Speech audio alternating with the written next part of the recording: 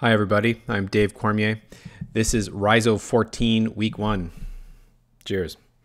It's been a fun time so far.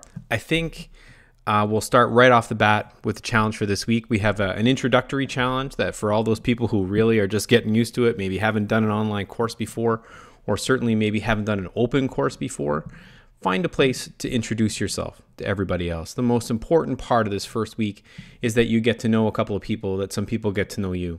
Whether or not you start a blog and go to WordPress.com and get everything set up, or you go to the Facebook page or the Google Plus page, or you go to the course site on P2PU, wherever you're comfortable, go find a place, tell people who you are, why you're interested in this course. If that's all you get done this week and sort of try to catch up with all the tweets and the stuff, that'll be a really good start.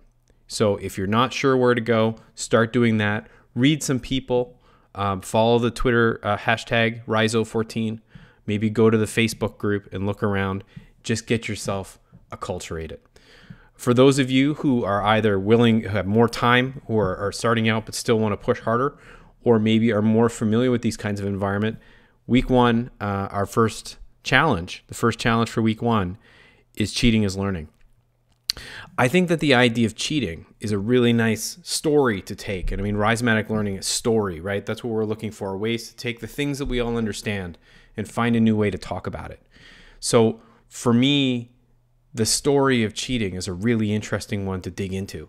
So in order for something to be cheating, you've got to have a set of rules, right? And those rules have to be controlling the way that we do something. So in a normal classroom, the cheating is taking the answer from someone else. But in order for that to be true, there kind of has to be one answer or a set of answers that are correct, which gives you this whole power structure that's in place, right? So a teacher decides what's correct. They set up rules around which all this stuff happens, which really gives the power to the traditions of our culture, right? And then learning becomes about taking the traditions, the conventions that we've developed around things and passing them forward. Now, whether those conventions are science conventions like gravity, I mean, at its core, I mean, the simple gravity, we drop something on the ground and it falls and all that stuff, and we all accept that to be true. At its core, the science is a little crazy, and we understand some of it, but the way that most of us talk about it is really just a convention, right? They're traditions that we're passing along, and traditions are good. It's just we talk about them like they're true, when in reality, they're pieces of understanding that attach to other pieces that we have and form the ways that we interact. So when we focus on the idea of cheating, we get to disrupt all of those little power structures. And I think it's a really powerful tool to get us thinking about learning in new ways. So in my classrooms, in the first day that I teach, one of the things that I try to set up my students with is a situation where they simply cannot figure something out by themselves. They need to cheat off other people. They need to group together, collaborate, you might call it. But what it means is there's no way to find the right answer. You've got to take it from everybody else. And we sort of try to get the word cheating out of the classroom entirely, so that by the end of that class, there's no way to think of cheating as a possibility because we've taken that power structure out of the way. So that's the way that I think about cheating as important.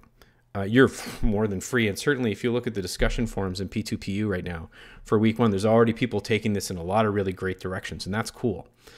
But for the challenge for week 1, what I'd like you to try to do is take the idea of cheating and use it as a tool to deconstruct, to take apart some of the power structures inside of whatever environment that you're in, whether you're an educator or you're somebody who does various kinds of teaching in different ways, whether you're workroom, whatever. Find a way, made up or otherwise, because again, a story about something that's not true is just as valuable as one that is, in terms of giving other people ways to learn from. Because what you're not only writing this for yourself, what you're also doing is offering up this story for other people to learn from.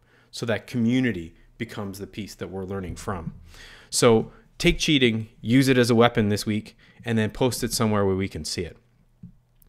As a bonus assignment for those of you who are super keen or who want to try something else, I would love to see somebody put together a piece that would give somebody some remedial help with the idea of the rhizome. So somebody who is, and I don't mean deep, dark, postmodern philosophy rhizome here, but give people a little bit of a chance to understand, at least from your perspective, how the rhizome interacts with learning. So we've got maybe 20 or 30 or 40 people in this course who I recognize as having lots of experience with this. Take that experience and bring it to bear, if you would.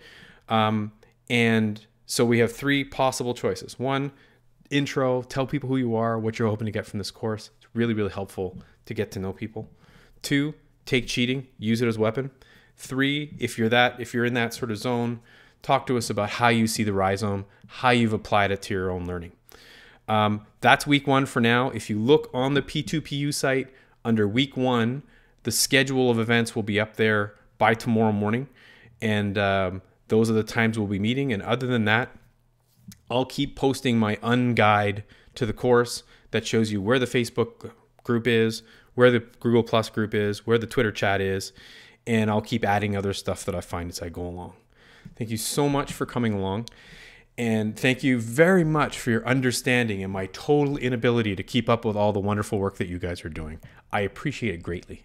I look forward to talking with all of you in the next 6 weeks. Fire back and you'll keep hearing from me. Cheers.